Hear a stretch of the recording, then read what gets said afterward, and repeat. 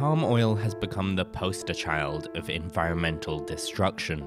It's in everything from our snack foods to skincare, and tropical rainforests are being razed to make space for the world's skyrocketing demands. In the process, we're endangering our closest relatives and destabilizing our climate. But despite its bad reputation, palm oil may in fact be our best source of vegetable oil.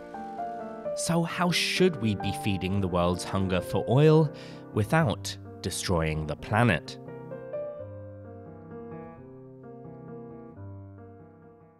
If you want to know why palm oil is in everything, you have to look back to the 1990s. The food industry was in turmoil as research revealed the horrors of trans fats. Eating more of these trans fats meant more bad cholesterol and less good, which led to increased risk of heart attack. Most vegetable oils are made up of unsaturated fats, but these are relatively unstable and liquidy, making them rubbish ingredients for foods like margarine. To make these fats more versatile, they can be made more saturated, but this results in those harmful trans fats, fats your body has a tough time breaking down. Enter the magic fat, palm oil. One of the real advantages of palm oil is that it's highly saturated, and what that means is that it's very stable, so it doesn't go rancid very easily. This is Chris Chuck, a biochemical engineer. Palm oil comes from the fruit of this tree, which is imaginatively named the oil palm. Both the fruit flesh and the kernel can produce oil. And palm oil provides a healthy alternative to trans fats. It's relatively thick and solid, and so can be used in a wide range of foods with long shelf lives, without the harms caused by trans fats. And that can't really be replicated with any other oil. Aside from foods like cookies and margarine, you'll also find palm oil in the cosmetics aisle, whether that's in your mascara or your lipstick, thanks to its texture and moisturizing properties. Oh, and don't forget, it can give your soap its foam or your candles their flame. Overall, 68% of palm oil is used for food, 27% is used for cosmetics, detergents, and other industrial products, and 5% for biofuels. This versatility has seen demand for palm oil increase almost sevenfold since 1990. Originally from West Africa, 85% of the world's palm oil now originates in Indonesia and Malaysia. And according to the Indonesian Trade Ministry, palm oil has lifted millions from poverty. Meanwhile, in Malaysia, it's part of our culture, part of identity. You know, our $50 note, our RM50 note has a palm oil on it. Political scientist Helena Varkey. Despite the plant's incredible properties, there's a catch.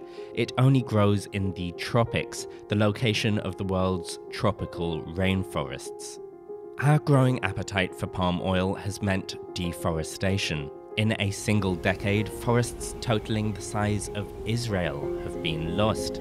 Destroying rainforests has displaced indigenous peoples, and labor abuses have been documented on palm oil plantations.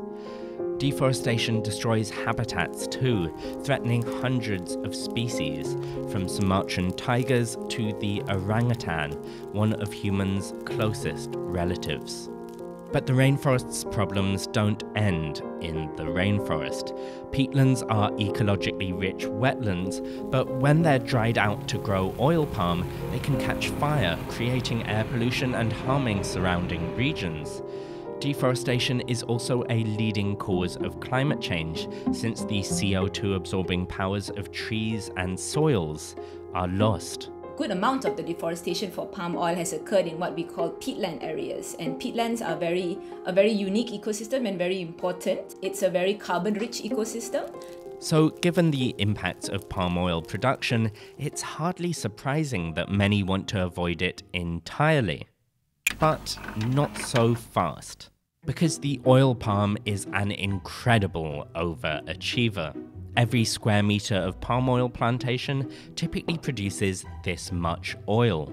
From the same land area, you'd only get this much rapeseed oil and this much soybean. So replacing palm oil would mean using far more land. The oil palm's productivity is one reason it's often the cheapest vegetable oil that money can buy. The truth is, oil palm is the most efficient oil crop we have, and palm oil demand will potentially double by 2050. One way of meeting tomorrow's thirst for palm oil would be to improve productivity. Research suggests that better agricultural practices could boost Indonesia's palm oil production by 60% on existing land, meaning we could increase production without destroying additional rainforest. Yields could be boosted by tools we already have, from mechanization to better fertilizers, as well as know-how like laying down palm fronds to slow evaporation and protect soils from heavy rain. New and improved oil palm trees could also help, created through selective breeding or genetic engineering. For example, the dwarf palm, which stays shorter for longer, making it easier to harvest, while more trees can be packed into less land. Increased intensification could also have environmental drawbacks, but seems like a better option than chopping down more rainforest. So how can we ensure palm oil is grown without deforestation? Bodies like the Roundtable for Sustainable Palm Oil certify producers that stick to key practices, from environmental protections to worker rights.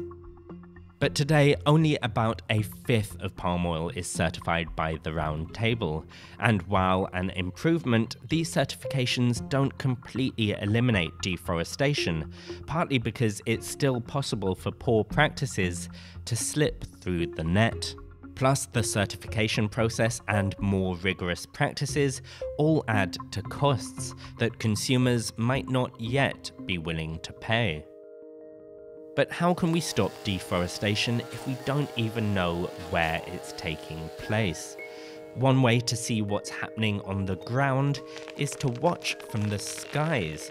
Global Forest Watch does exactly that, using high-resolution, near real-time satellite images to identify deforestation. And you can teach the computer on how to recognize which one is forest, and then when it suddenly flips into a non-forest status.